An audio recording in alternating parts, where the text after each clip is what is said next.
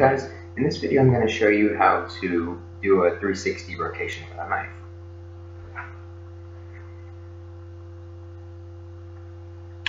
Now, there are three parts of the hand you essentially want to use, four parts technically, three parts of the hand that you really want to use. Here, here, and here. It is possible to do it down here, but I have never been able to do it, and I have never seen somebody do it, so it's just kind of theoretical. Now, the reason I'm using a butter knife is because this is the most balanced knife I have ever actually held. Its balance is located, let's see, about there. Which is good, because when the balance is in the handle, you don't have to worry about manipulating the blade for the rotation. So when you do the rotation, you really want to start with a water bottle. A water bottle is much easier to do. You want to start with a 180, and then you want to move to a 360. I can sometimes get to a 720 and 1080, but it's really hard, especially with a butter knife. So, here to here.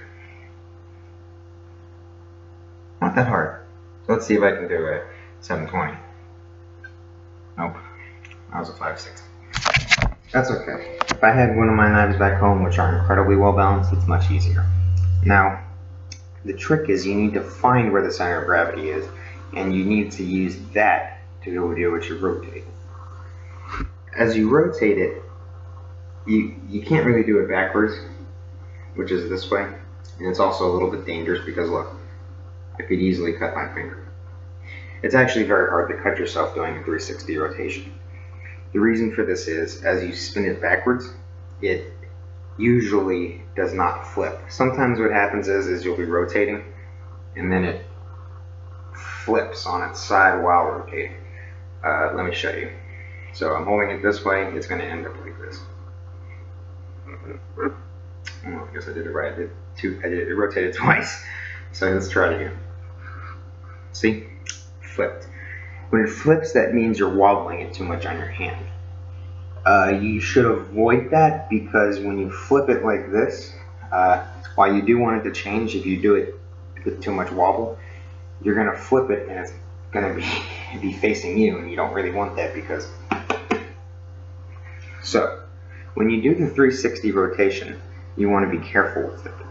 You're not going to cut yourself, but it's easy to drop while you're doing it.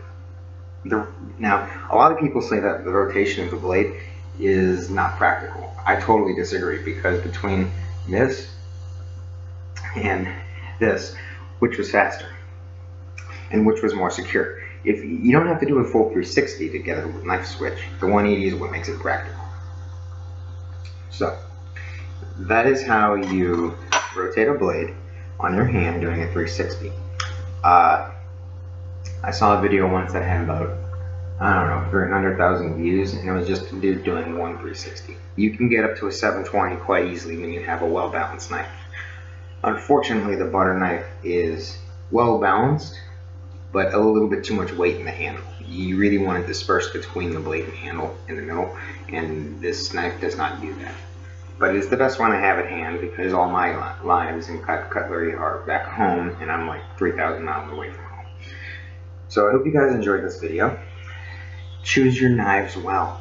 Do not get a hinge knife. Get a knife that's basically one single blade that's part of the handle, because then you know the blade will never separate from the handle. It's very hard to take a knife and just snap it. But with one that has a hinge and it screws, you better believe I can smack it against a counter and absolutely knock the blade off. So, I hope you guys have a wonderful day, and find your good knife. It's your best friend, and it might save your life in the outdoors.